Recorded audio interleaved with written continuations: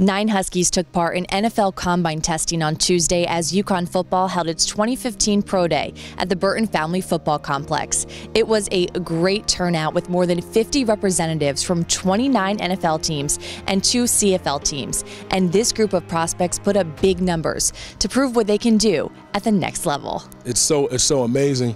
I was telling a lot of the coaches is that as I was training, I could see this day happening. I saw myself running the L drill, saw myself running the 3-cone, running the 40, getting your arms right, doing everything. And the guys, Coach Bayless, sitting in the mirror, like I'm just going back thinking about the process. And when you train for something as difficult as this is today, the results are amazing. When the coaches are coming up to you, shaking your hand, you know, like hugging you, calling your parents, like it's just like I didn't think I would ever be at this level. I feel great.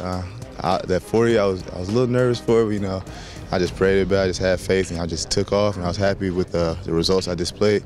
And then after that, I was just like, all right, run routes, have fun. It's something you've always been doing.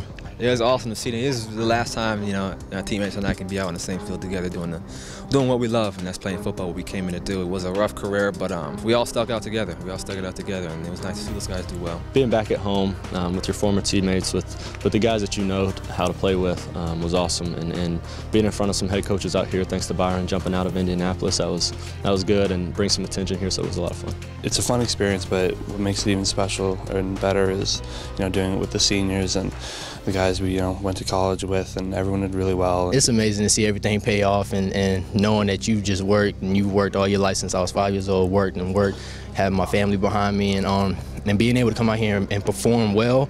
I'm definitely excited. I'm happy about it. And I'm just ready to move on and see what the future has for me. And one of the mainstays throughout this training process has been head strength coach Matt Bayless. Coach, what impressed you most about what you were able to see from your athletes today?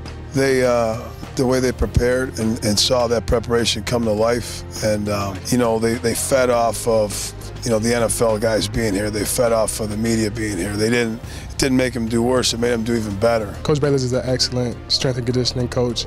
He pushes you to go beyond your limits.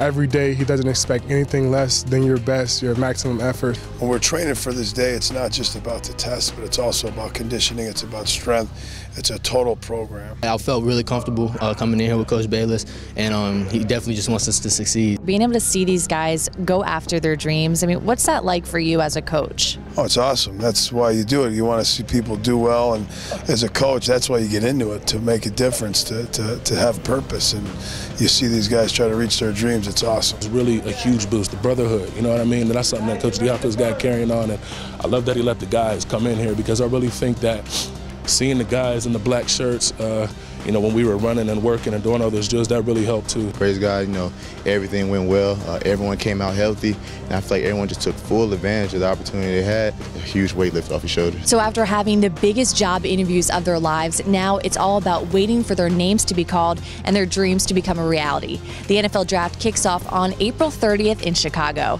Reporting at the Schenkman Training Center for Huskies All Access, I'm Erica Wachter.